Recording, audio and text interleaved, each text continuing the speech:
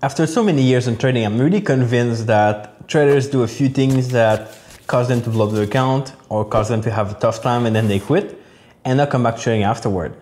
The thing is, if you just learn a couple of things that will make a difference, you can actually not blow up your account, you can get good results instead. And it could change your whole trading career. Now, it's kind of hard to learn these things sometimes. There's a lot of things that people learn too late in their trading. And these videos will talk about these exact things that people learn too late. Some things that we'll teach you right now that will make a big difference in your results, I believe. So we'll ring on Michael Thomas. It will teach you 5 things that most traders learn too late that you should learn right now. And it's going to give you all the tips for free. So let's dive right in. Okay, so we're having a little fun here, but we really, especially if you're developing traders who are sort of got the bug, but you just really haven't got that traction yet, these are really important lessons from successful traders who just wish they had done things differently in the past. So, take note of this, and I'm kind of going to pick my 5 here that are not just necessarily your sort of normal, top 5 things that successful traders do.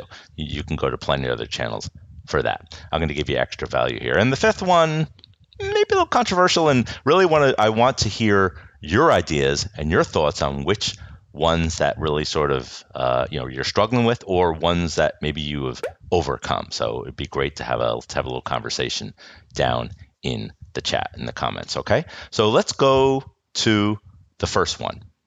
So for the traders that I coach and ones that are sort of on their way, they all tell me they wish they knew that indicators aren't the holy grail. Newsflash, right? Haven't we all experienced that in the past? They look so right and so good. Stochastics low and they turn up, go long. And then when they go the other way, sell, close and then go short. And we've all done that. Okay, we've all done that. And these indicators are part of software packages that are mostly free. Well, a lot of times you get what you pay for. I mean, it's just normal. But what is interesting is, and these sort of indicators aren't all that bad. I think personally, and we could have a conversation about this too, is I think the problem is what they're called. They're called indicators because they're implying that they will sort of infer future price movement. And that's exactly what they don't do. Okay. But they can be great tools. So let's call them tools, all right? And let's call our brokers and say, hey, change your platform word to tools, that they will help you sort of create a narrative or even act as a filter. I use them all the time for filters to kind of weed out so I can only have my, say, A or A plus setups. So from now on, let's stop calling them indicators, all right? And they're not the holy grail. And let's start using them as tools to help sort of refine and improve that edge that you have in your trading strategy. All right, so that's the first one. Indicators that aren't the holy grail. What a shocker. Let's go to number 2. Okay, so I see this all the time when I do trade journal reviews, and even from the pros. It's that overestimating of price randomness. That's a lot to chew on. All right, hope we could fit that all on the bottom. But here's my point: is we place risk management tools, and we have them, and it's great. I'm glad everybody's using them. But when you place stops or give up on a trade within a price range that is normal market random behavior, you're really placing it like a sitting duck, sitting there just waiting to get stopped out. All right. Mark Douglas, phenomenal, Trading the Zone. Most of you have probably read it, but it really does a deep dive, not just on market randomness, but why that is such a thing that we need to be concerned with as traders. And early traders wish, most of them I know have learned that, boy, I wish I learned more about accepting randomness as a tool and maybe keeping my trade in the game before that randomness takes hit. Again, it's like a sitting duck, and we all want risk management, and people think like tight stops is risk management, and we'll talk about that in a second. But really, it's giving up on a trade outside the normal parameters of normal trading market activity. All right, that's really the secret to this whole thing. Staying away from the noise, let the noise do its thing, and then if price goes outside that noise and pinches you, and that's really just good protection. So that was one sort of caveat that I think a lot of the traders respond, or at least my response in doing trade audit reviews, is keeping away or understanding more about the power of market price behavior and market randomness. Let's go to number 3. All right, so this one's sort of near and dear to my heart. It's misinterpreting or misunderstanding really what risk management is all about. And I'll even add the scope of risk management. Ask most traders, go on YouTube, get all the information you need, and they really focus on the stop placement, all right, reducing trade risk. As a risk professional, this cannot be more far from the truth. Individual trades matter, but it's really the destination, the journey, the whole big picture of your risk management that really is what RM is all about. The 5 steps of the risk management process: identification, assessment, and control. Identifying the issues that you have that aren't getting you over the edge, assessing the impact of your decisions that you make, and then putting risk controls in place to overcome that. Managing and monitoring, obviously, that process through journaling, coaching, audits, things like that. That's the 4 and 5 of the risk management process. As you can see, it's a lot more to it than just stop placement. In fact, the focus on stop placement really is this killer. And for most traders, I would recommend that learn this early. Learn about the principles of risk management in the trading business and really at the portfolio level. Is the plan that you have in place going to get you on a journey to where you want to go? Does that really matter if your stop is 20 pips away or 25? Probably not. So take a wider scope, an enterprise risk approach towards risk management. That is something that I wish a lot of traders learned earlier in their journey. Okay, number 4, and this is sort of hits a nerve as well, I'm hoping. Again, place your comments below if this has ever affected you. But during the initial stage in that journey where you learned all your lessons, how did size play a role and impact in those hiccups? Probably most of the time. Sizing and the inappropriate use of size in trades can kill you. It increases your risk of ruin. So really the principle here is getting a better understanding early about the concept of risk of ruin, the importance of risk of ruin, and the critical element of solvency. One thing about this game is you can have all the skill sets, learn, develop, but it's really capital is like a ticket to a show. You need the capital to play the game. Now, we have a lot of opportunities to go get outside capital these days, much more opportunities than when I first started out, where it pretty much was, save, beg, and, been plead not to, scrimp on capital and devote that much to it. And I made a lot of sacrifices. Those principles still apply, but there are outside ways, obviously, to get outside capital to trade. But here's the thing. The risk of ruin element doesn't go away. All right. You don't want to throw $40 or something into a challenge and blow it and then try again. Okay, fine. It's the gamification. But that risk of ruin element is the cesspool. It's the catalyst of the cesspool of why traders end up, good traders, potentially good traders, end up in the trader graveyard. Okay. Understanding the principles of risk of ruin and how does that get impacted and how some good traders end up in the sort of area of disappointment. That is because they put their size too high.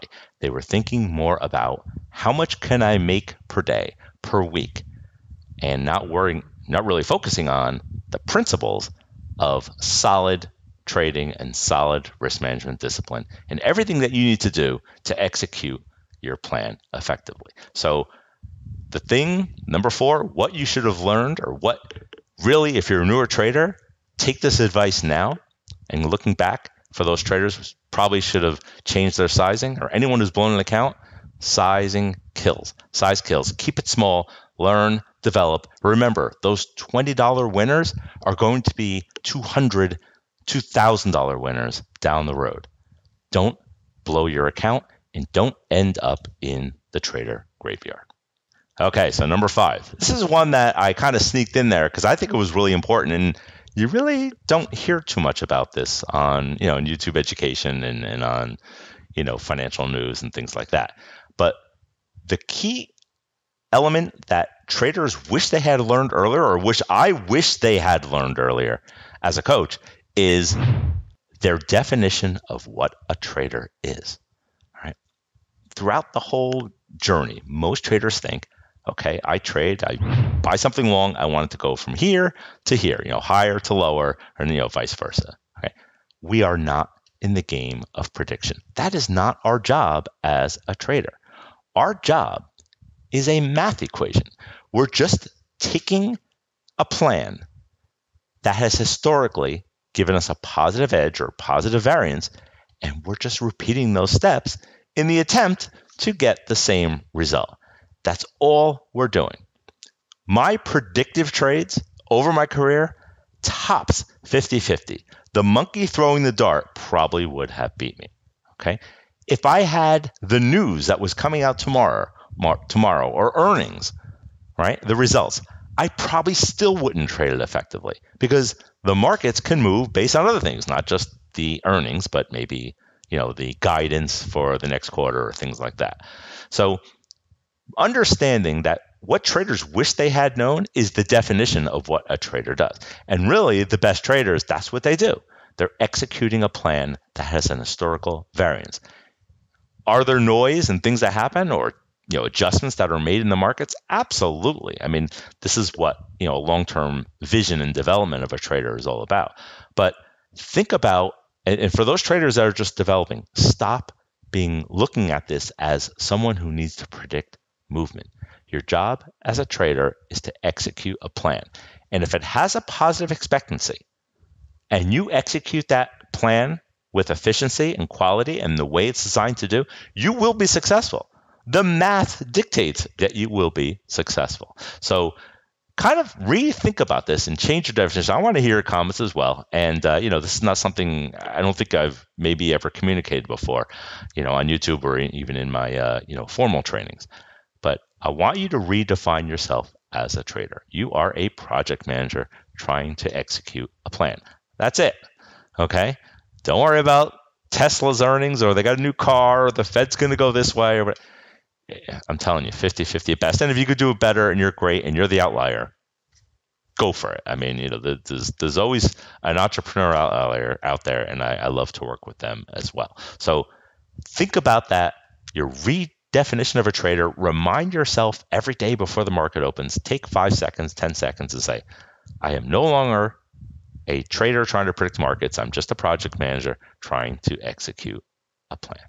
All right, so let's wrap this up, okay? So number one, indicators as a tool, not as a predictor of price movement, okay? Let's get that. Number two, get an average price of price movement and place your stop outside of that, all right? If you have to reduce size, think about that as well, okay? Once you get caught in that randomness and you can do tests and back tests, say, how much does this particular market move, every 5-minute candle or around the daily or something, all right?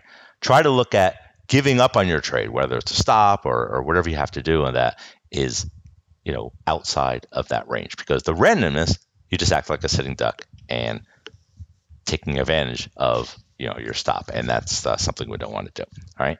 Death by 1,000 cuts. Number three, learn the math behind your strategy, right?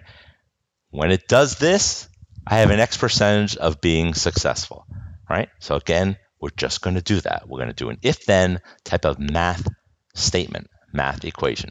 When it does this, I do that, right? When price goes inside yesterday's range, VWAP's my target because it does it 64% of the time. Hopefully you take that as you will. All right. Number four, trade small during development. Understand the importance of risk of ruin. It's so, so important. We don't want you falling into that valley of disappointment, all right? Because we all have high expectations, especially, newer as a trader, but you don't want to end up in that sort of graveyard where you just quit, all right? So that's, not good. The outcome obviously is 0% success rate there. So we don't want that to happen either. So trade small during development. So, so, so important. Those $20 wins will be $200 wins before you know it. Okay, number five, we just talked about it. Redefine your definition as a trader, which is here executing a plan with a positive expectancy and anticipating that positive expectancy to carry over if we just execute our plan effectively. That's it. That's what we do as traders. If you learn these 5 principles, and if you're new as a trader, now you have an opportunity to learn without making all those mistakes that we all did. And believe me, I made them all. All right. I hope this is of value. Let me hear your comments. Which one sort of resonated with you, and which ones, be honest, kind of hurt a little bit. Okay. I think 3 out of the 5 really pinched me when I was young. All right. And I started out, and that's a while back. But I've learned those lessons, paid the price, and now hopefully you could learn them without doing any damage to your account. Now, before I go, click on the link below. There's an oldie but goodie where I talk about these principles of risk management and really widen the scope. It's not just about stops, and we'll take a look and walk you through those steps, the 5 steps of the risk management process, and really give you a better idea to help you and understand the principles of portfolio risk management, enterprise risk management, and not just about those stupid little stops. All right, click on the link below, and we'll see you next time.